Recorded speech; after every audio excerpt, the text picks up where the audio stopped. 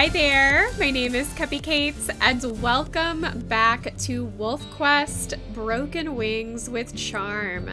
But we have finished her story.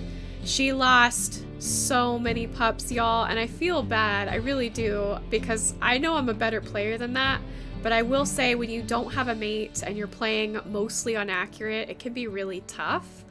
Especially with some of the new AI that is being added.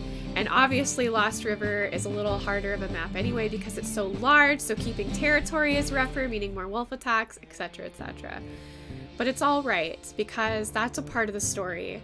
I think that the story would not be as good if it wasn't for some of the trauma and the suffering and having to choose better than what life is handing you, as we often have to do in real life.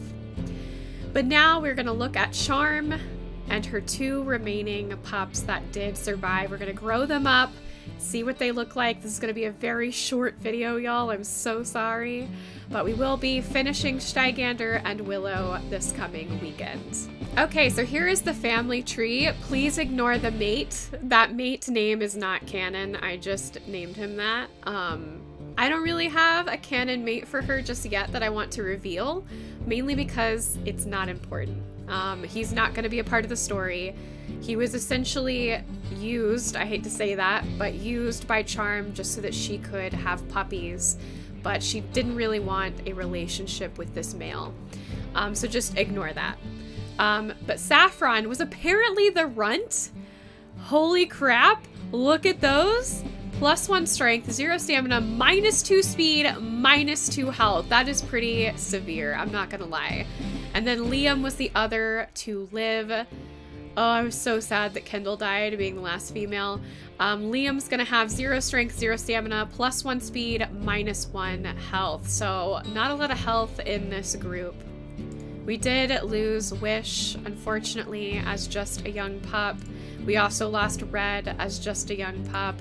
And we lost Kendall during the rendezvous site when she simply would not listen and went off and found her fate with a coyote.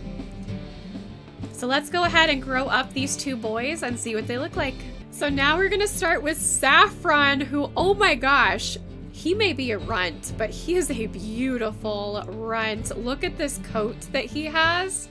I don't even know what this coat is. But my gosh, is he a pretty puppy. Okay, so Saffron is indeed a male pup. It looks like... Oh!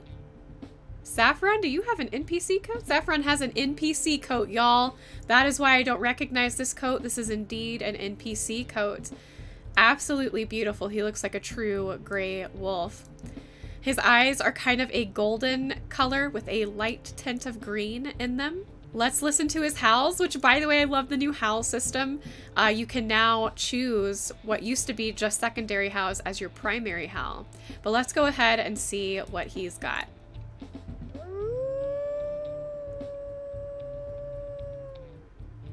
Very pretty.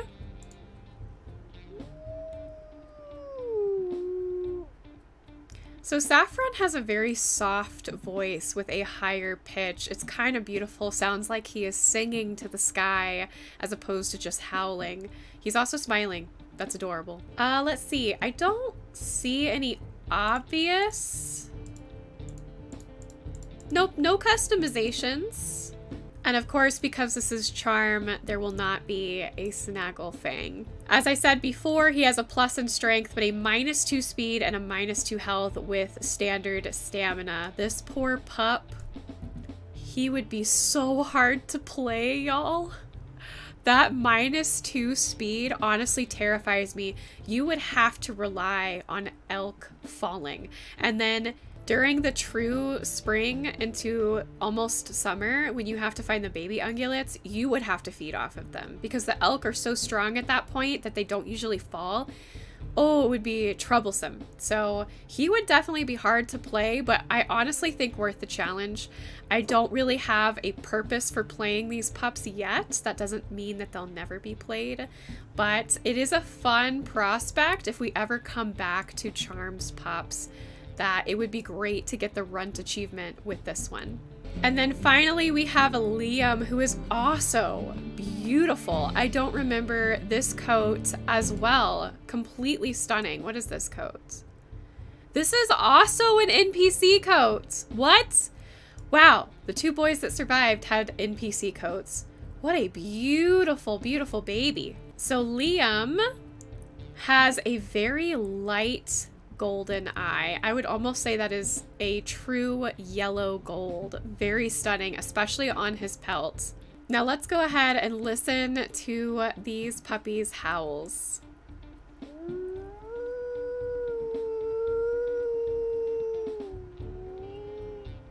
Oh my gosh, what a lonely howl!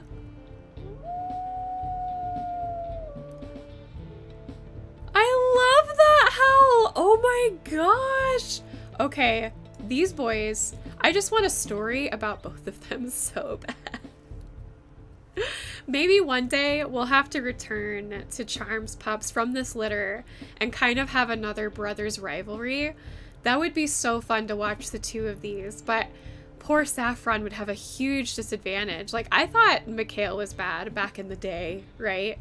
But no, I'm pretty sure Saffron would be extremely disadvantaged in that. But perhaps instead of a rivalry, it would be them working together, which would be cool. More like a brothers bond sort of thing.